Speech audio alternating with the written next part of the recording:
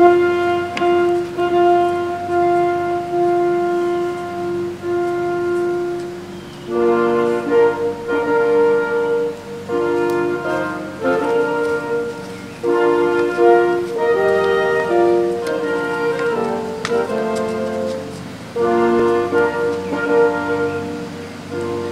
require and charge you both, as ye will answer at the dreadful day of judgment, when the secrets of all hearts shall be disclosed, that if either you know any impediment why ye may not lawfully be joined together in matrimony, ye do now confess it.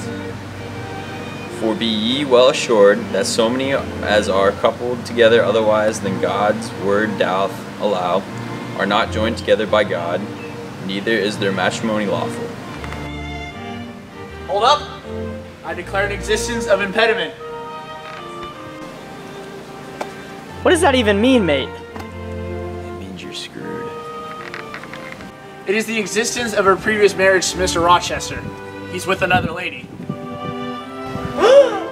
That's preposterous. What proof do you have?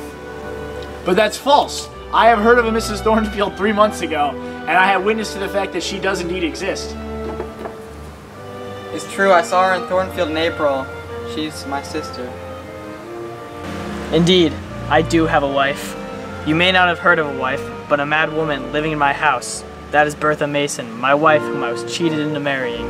She comes from generations of mad people. Come, gentlemen, it is time for you to meet my wife.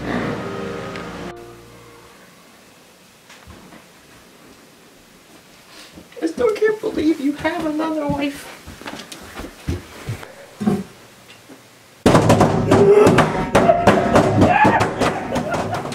Good morrow, Miss Poole. How are things? Very tolerable today, sir. Well, it appears that she has seen you. You should probably leave by now. Allow me a few moments. Well, it is your decision, I guess. Godspeed, Mr. Rochester.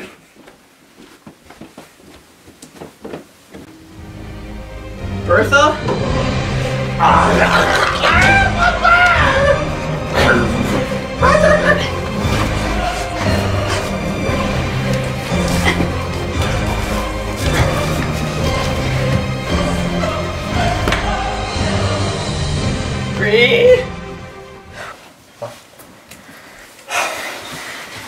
This is my wife, and this is what I want in a woman. I wanted to break from all the crazy. Alright, well, Miss Eyre, you are clear of any and all blame in this current situation. And I'm sure your uncle, John, will be happy to know that. My Uncle John? Where is he now? Where's my Uncle John? Oh, John Eyre? Well, he currently resides in... That's crazy! This is what's happening!